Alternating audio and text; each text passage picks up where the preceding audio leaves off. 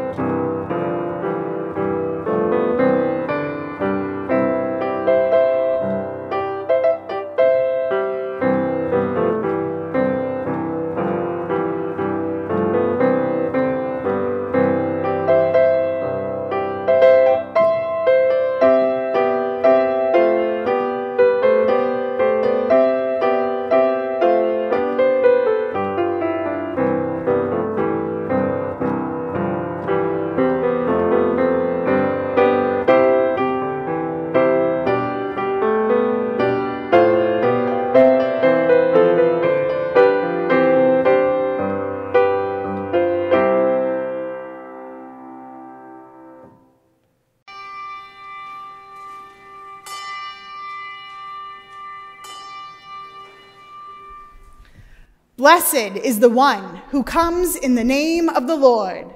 Hosanna in the highest heaven. When they had come near Jerusalem and had reached Bethany at the Mount of Olives, Jesus sent 2 disciples, saying to them, "Go into the village ahead of you, and immediately you will find a donkey tied and a colt with her. Untie them and bring them to me. If anyone says anything to you, just say this, 'The Lord needs them,' and he will send them immediately." This took place to fulfill what had been spoken through the prophet, saying, "Tell the daughter of Zion, look, your king is coming to you, humble and mounted on a donkey, and on a colt, the foal of a donkey." The disciples went and did as Jesus had directed them. They brought the donkey and the colt and put their cloaks on them, and he sat on them.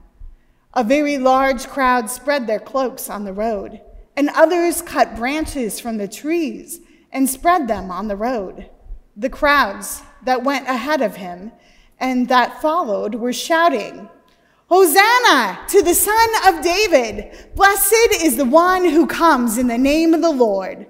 Hosanna in the highest heaven!" When he entered Jerusalem, the whole city was in turmoil, asking, "Who is this?" The crowds were saying, "This is the prophet Jesus from Nazareth in Galilee." Praise to you, O Christ. The Lord be with you. And also with you. Let us pray. We praise you, O God, for redeeming the world through our Savior, Jesus Christ. Today, he entered the holy city in triumph and was proclaimed Messiah and King by those who spread garments and branches along the way. Bless these branches and the garments and the things we have brought before you today and those who carry them. Grant us grace to follow our Lord in the way of the cross, so that joined to his death and resurrection, we enter into life with you through the same Jesus Christ, who lives and reigns with you and the Holy Spirit, one God, now and forever. Amen.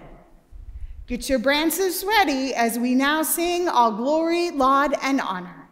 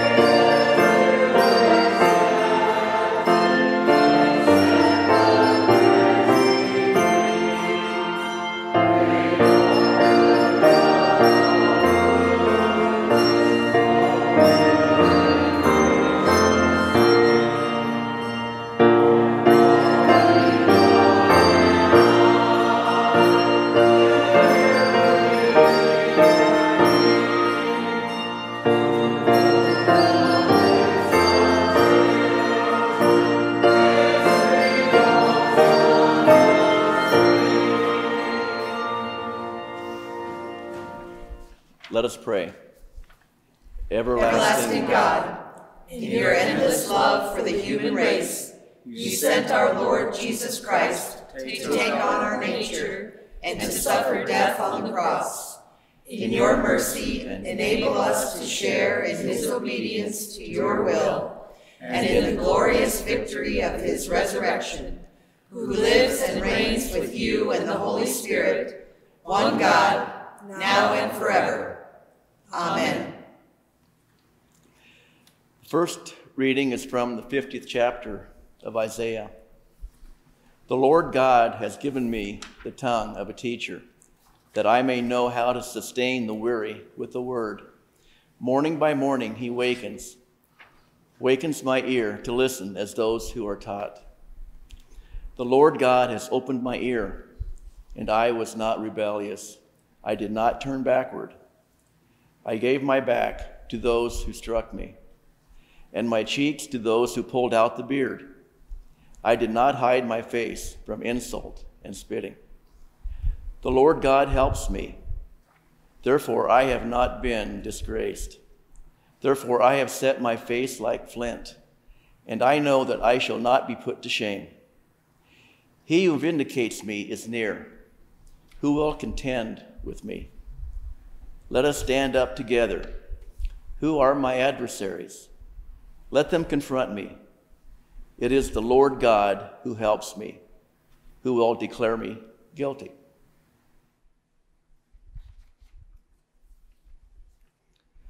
The second reading is from the second chapter of Philippians.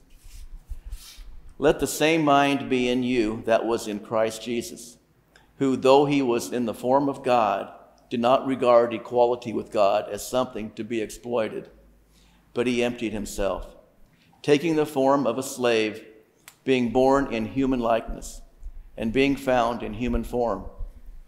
He humbled himself and became obedient to the point of death, even death on a cross.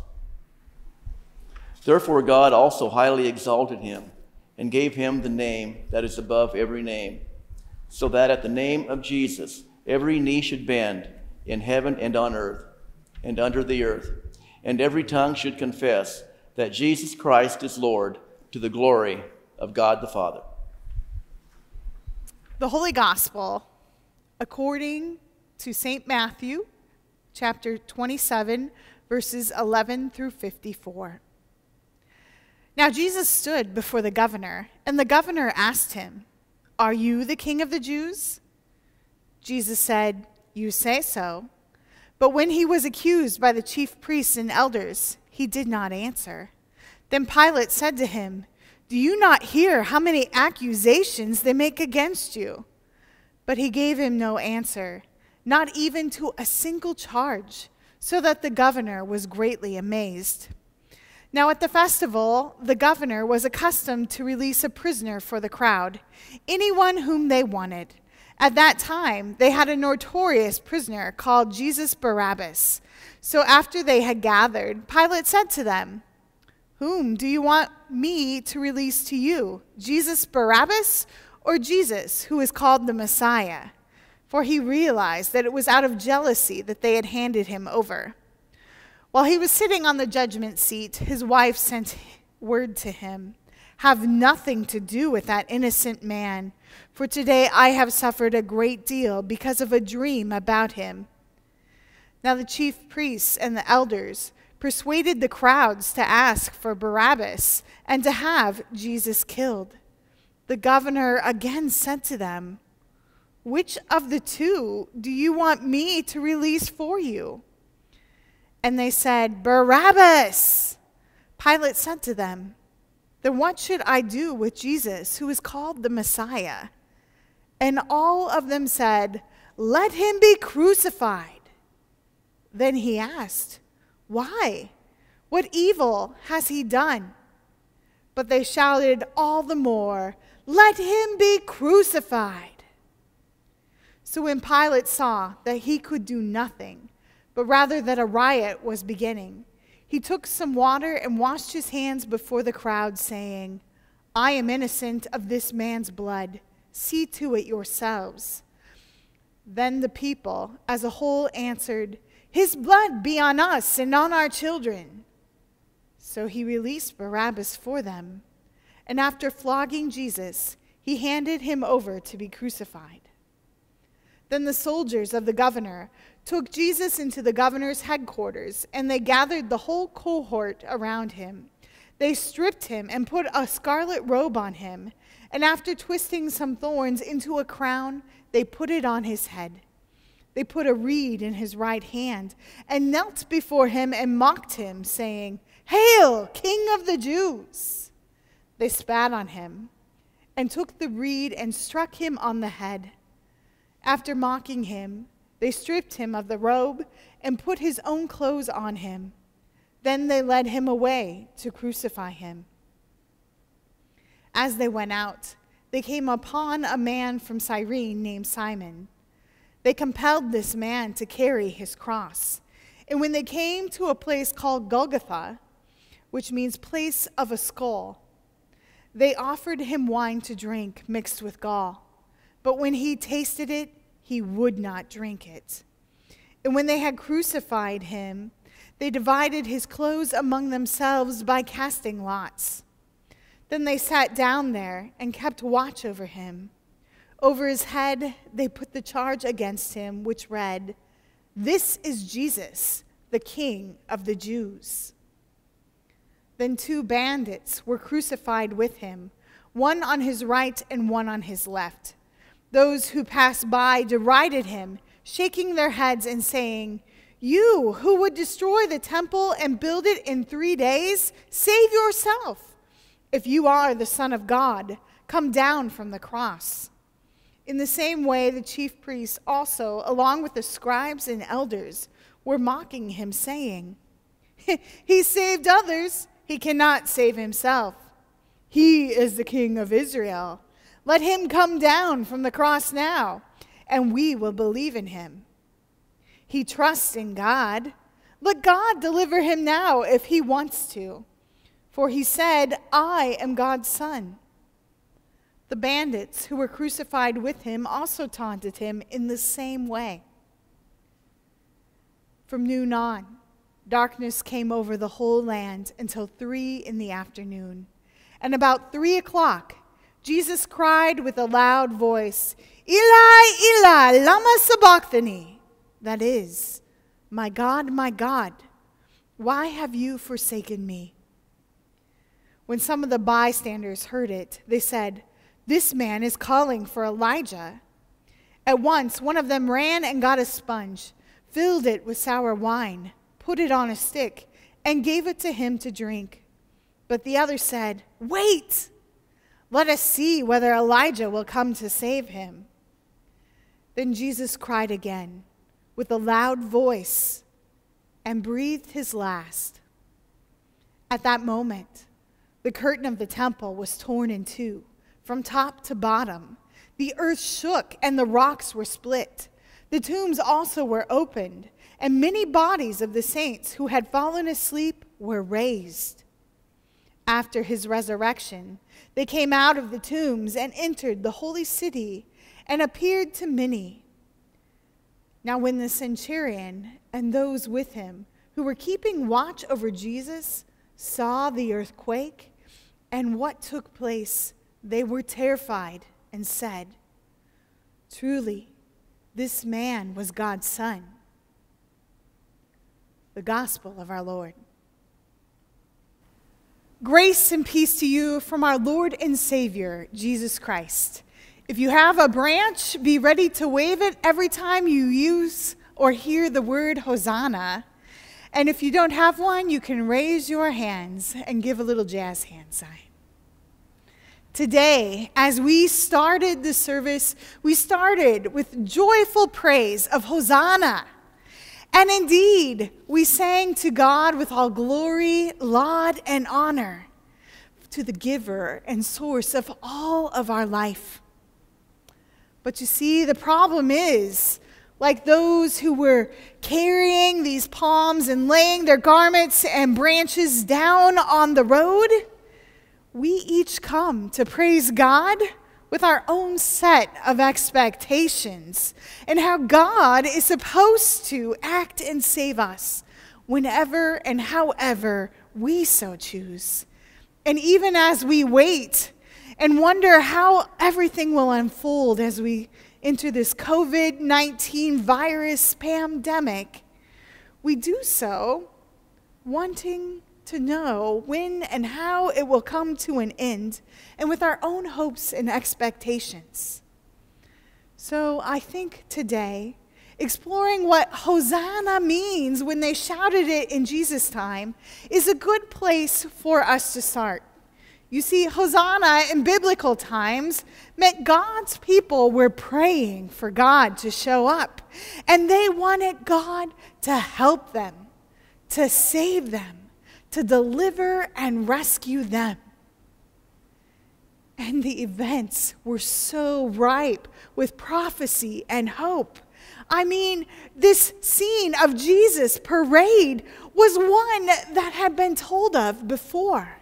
Zechariah talked about the new king who would come to Israel, and he would be riding upon a donkey with a colt and come to take his throne. And in history, we also see that when King Solomon was named king and taking the place of King David, he too rode into the streets, and there was a processional parade to celebrate with him.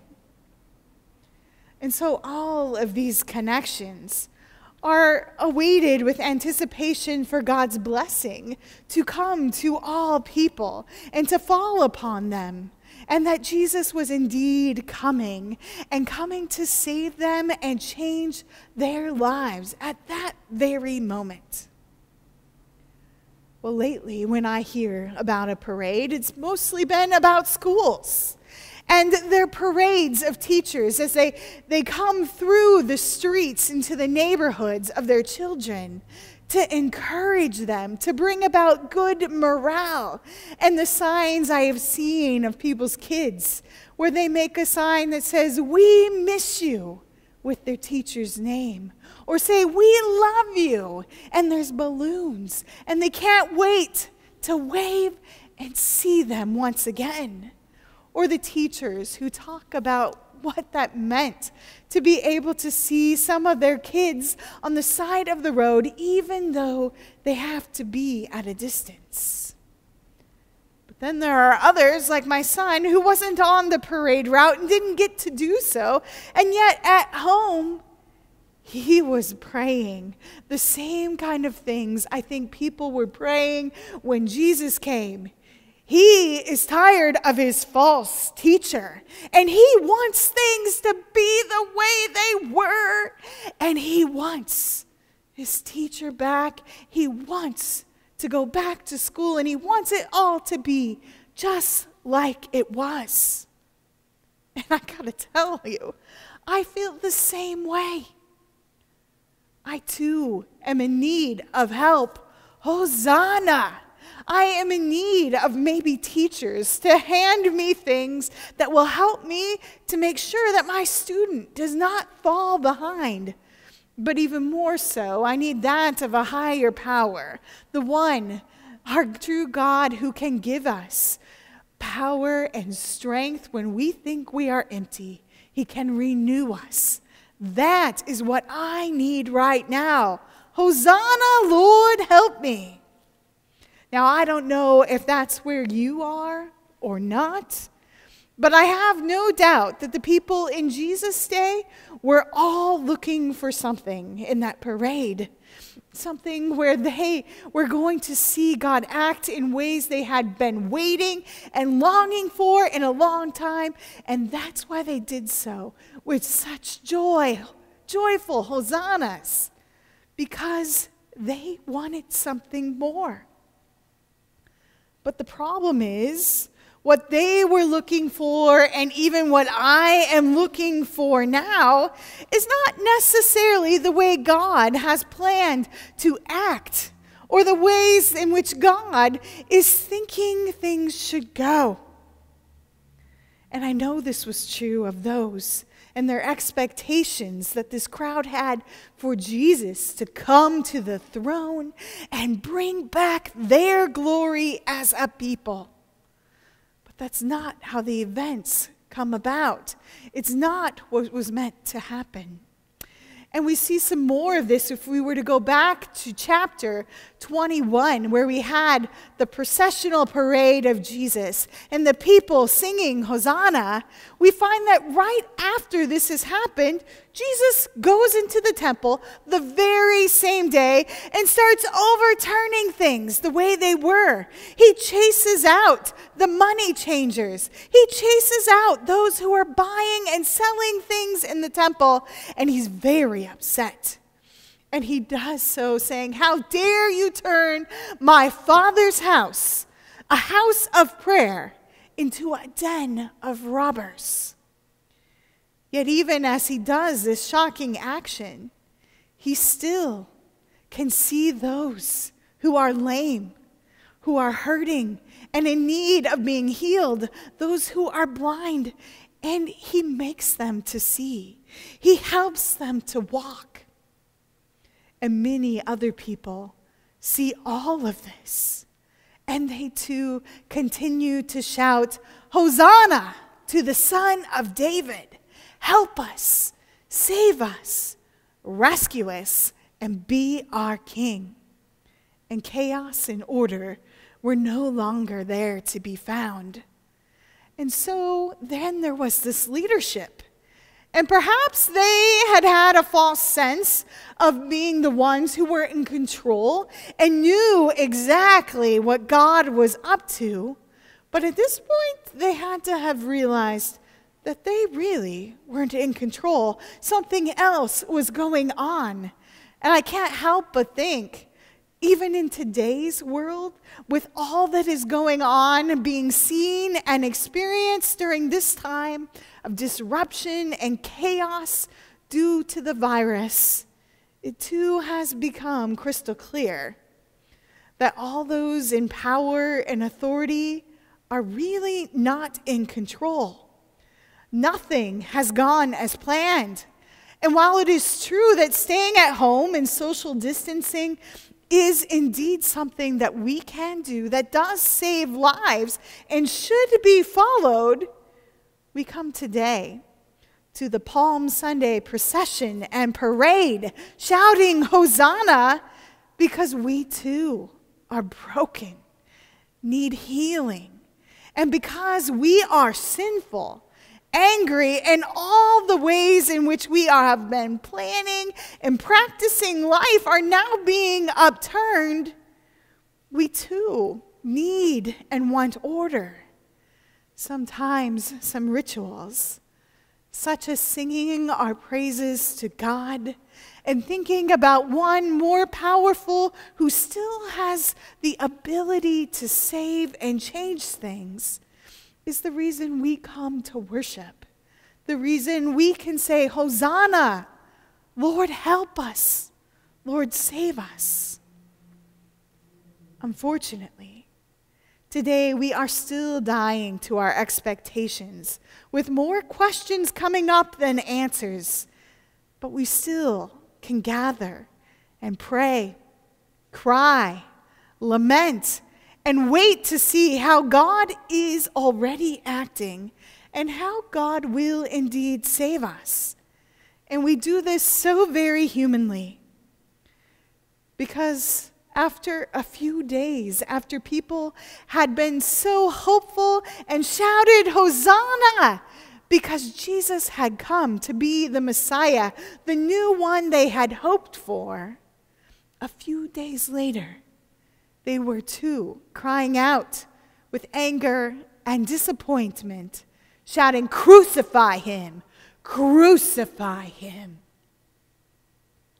But no matter where we sit with our very own feelings, our shouts, or our cries before the Lord, one thing is always constant, and that is we have a God who, no matter what we say or what we do, will continue to act and respond out of love, even in ways we cannot see. God's actions, despite our varying responses to the current situation, is love. God's love always prevails. Today we proclaim Jesus to be our Messiah, our Savior, and we joyfully shout, Hosanna! And we remember also the suffering and the dying out of obedience for God's will that Jesus suffered. Also that once and for all, God could put an end to our sin and death that so easily separate us and bring us into God's love in a way that it cannot be taken away. And yet God gives us another gift of love, the gift and promise of eternal life. So, dear friends in Christ, in the midst of the stress and the chaos that we are currently living through, it is once again time for us to continue to turn towards the cross, to trust in the mystery of God's actions and God's love to continue to hold us and to prevail, and that God's love and actions will reveal how God continues to hold us no matter what. And so we continue to shout, Hosanna to the Lord of love. Amen.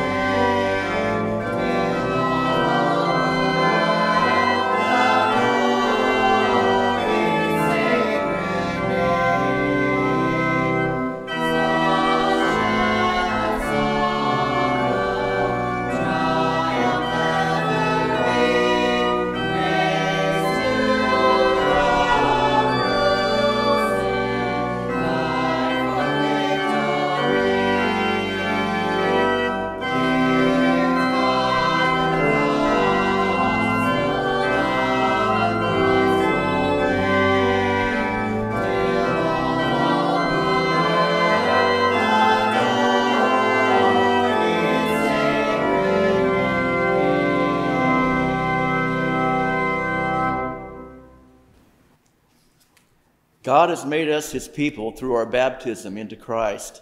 Living together in trust and hope, we confess our faith. I believe in God the Father Almighty, creator of heaven and earth. I believe in Jesus Christ, his only Son, our Lord. He was conceived by the power of the Holy Spirit and born of the Virgin Mary. He suffered under Pontius Pilate, was crucified, died, and was buried. He descended into hell.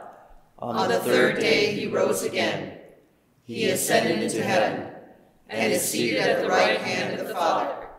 He will come again to judge the living and the dead.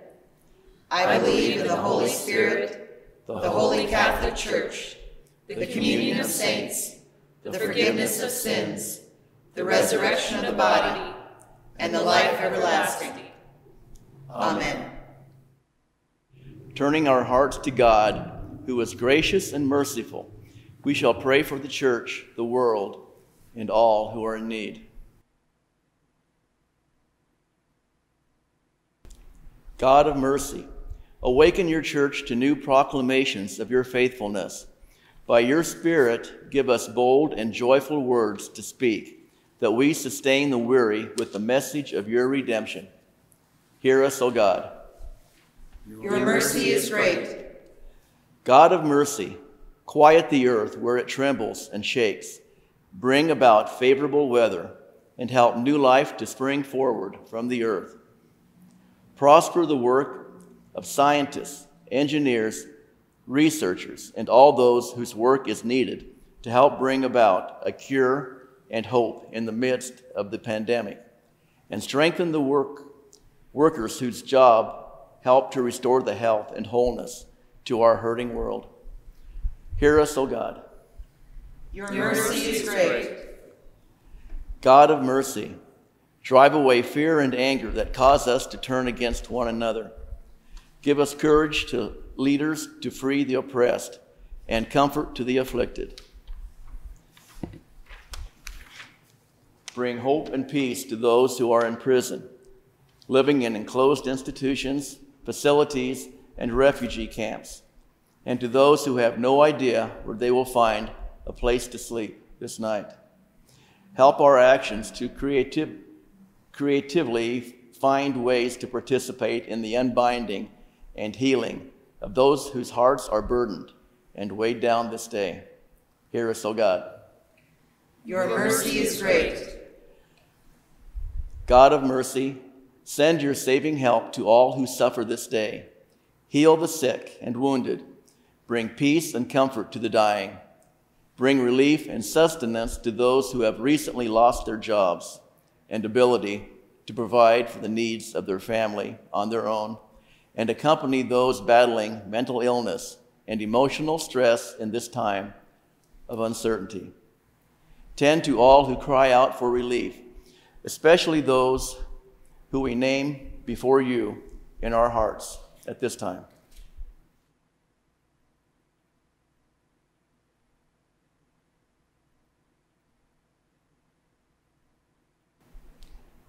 Hear us, O God. Your mercy is great.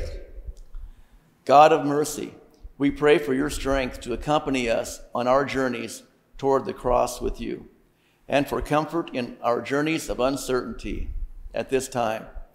In all things, show us the ways that you call us to die to self, to live for you, and to give of ourselves for the sake of others. Hear us, O God.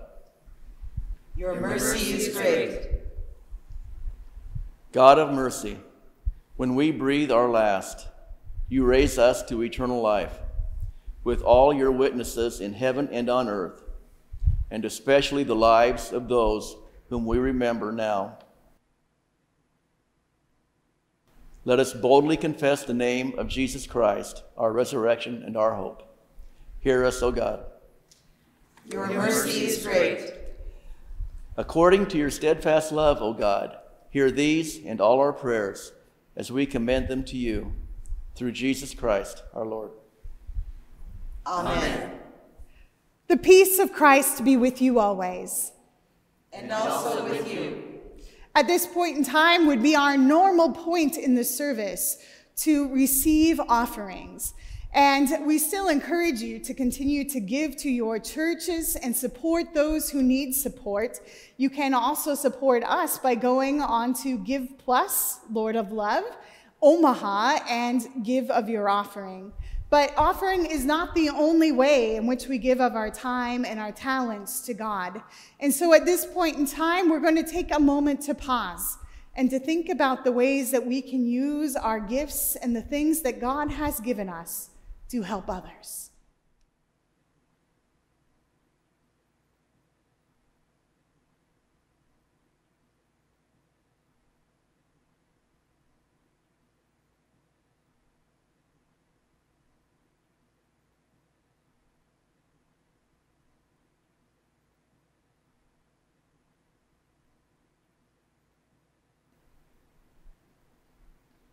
Lord, receive these gifts we offer up to you. Amen. Let us now continue with the Lord's prayer. Lord, remember us in your kingdom and teach us to pray. Our Father in heaven, hallowed be your name. Your kingdom come, your will be done, on earth as in heaven. Give us today our daily bread. Forgive us our sins, as we forgive those who sin against us. Save us from the time of trial, and deliver us from evil. For the kingdom, the power, and the glory are yours, now and forever. Amen. May God, who has called us forth from the dust of the earth and claimed us as children of the light, strengthen you on your journey into life renewed. May the Lord bless you and keep you. May the Lord's face shine on you with grace and mercy. May the Lord look upon you with favor and give you peace. Amen. Go in peace. Christ is with you. Thanks be to God.